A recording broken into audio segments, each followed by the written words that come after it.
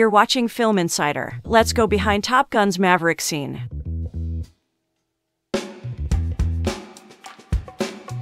The World War II P-51 Mustang seen in this movie is actually Tom Cruise's own airplane. Cruise is an accomplished pilot in real life. Tom Cruise celebrated his 60th birthday whilst this film was still on theatrical release.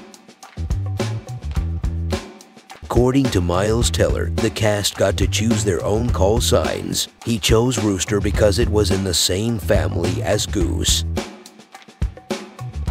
The roof of the shack next to Ed Harris wasn't supposed to be lifted when Maverick flies past. However, they only had one chance to shoot it, so it was kept in the film.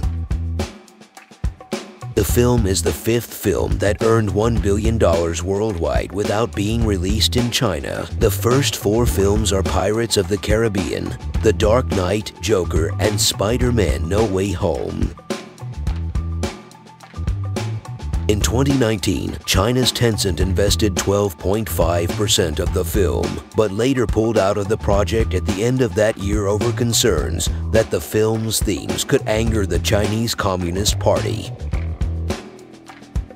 The only country in the world that flies the Su-57 stealth fighter, which is the fifth-generation fighter flown by the film's unnamed enemy, is Russia. The enemy aviators' helmets strongly suggest North Korea, as they did in the original film. But the only country besides the US that ever flew the F-14 Tomcat was pre-revolutionary Iran in the 70s, and none of those countries would be signatories to a NATO treaty, so the fictional enemy suggested by the story could not be in violation of a NATO treaty, as Admiral Bates explained to Maverick.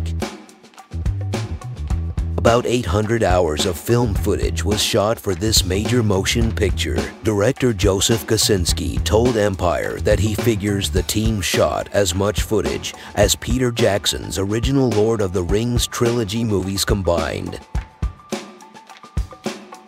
Thank you and subscribe for part 2.